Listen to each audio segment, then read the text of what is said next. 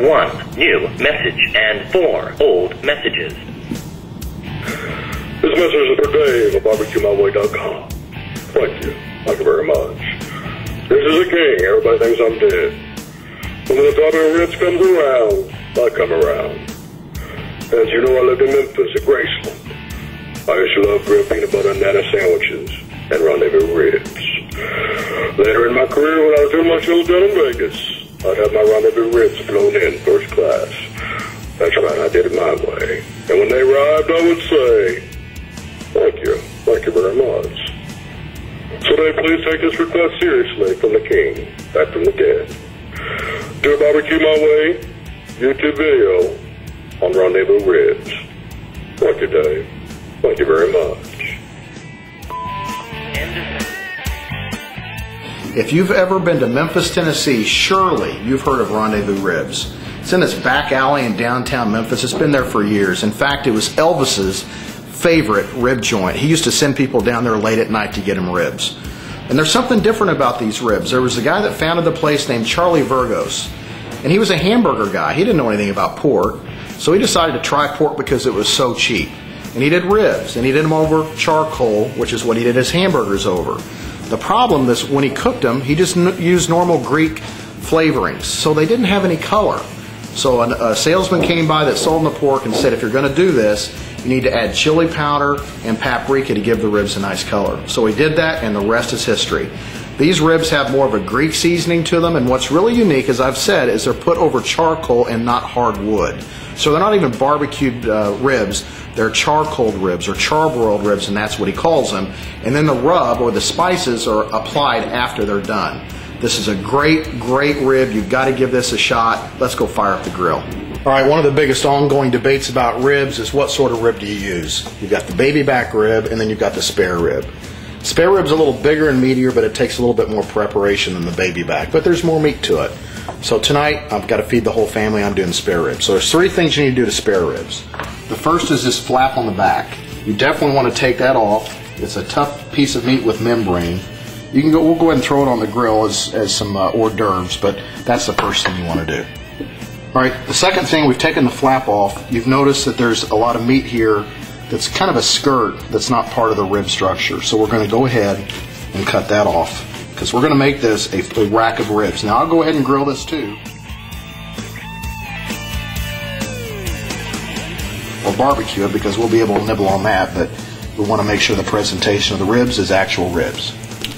The third thing and the most overlooked thing is to take the membrane off the back of the ribs. It creates toughness, and I've already got it started. It takes a little time to get her going, but then once you get it going, you just rip the whole thing off, and that's going to expose the meat portion on the back of the bone, take away the toughness, and allow some of that nice rub and spice to get in there. And now we're going to make the famous Rendezvous rib rub. Tongue twister. Let's start with one third cup of sweet paprika, 2 tablespoons of chili powder, 1 tablespoon of garlic powder, 1 tablespoon of oregano, 1 tablespoon of kosher salt, 1 teaspoon of coarse ground black pepper, 2 teaspoons of whole mustard seed, 1 teaspoon of whole celery seed. All right, a lot of times your spices have been sitting a little bit, so what we're going to do is not just mix it, we're going to put a little crushing motion into it. It'll kind of release the spices and make them taste as fresh as possible. All right, we've added 2 tablespoons of the rub that we just made. I like to throw my own little touch in. We have our own kicker that we throw in, which gives it just a little bit more flavor. And I'll add some of that to the rub as well. And then we add a cup of water,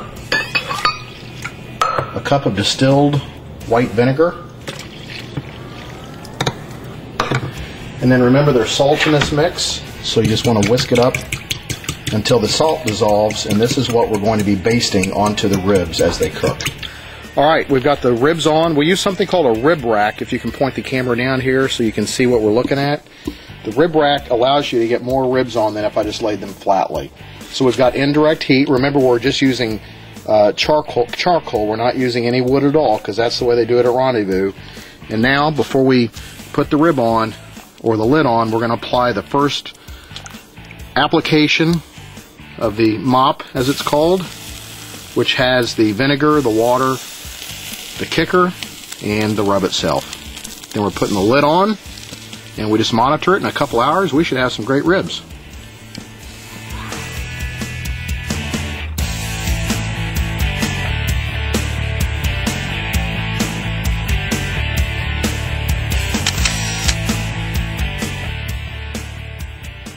Alright, we just direct grilled them. They've come off.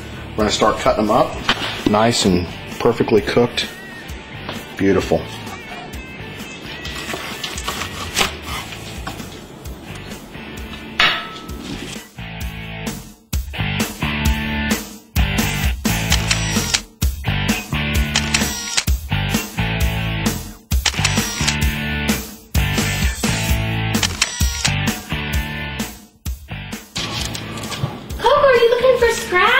Absolutely riveting. She likes your ribs, Dave. Lovely. It's a big plate of ribs, a big plate of Memphis ribs for such a couple of petite little girls. These are good. No, they really are good. Are they? Best rib ever. You like it, Embers? The Rendezvous has nothing on you. Elvis isn't here, though. Well, maybe Elvis will show up. We'll see. You never know. Never know.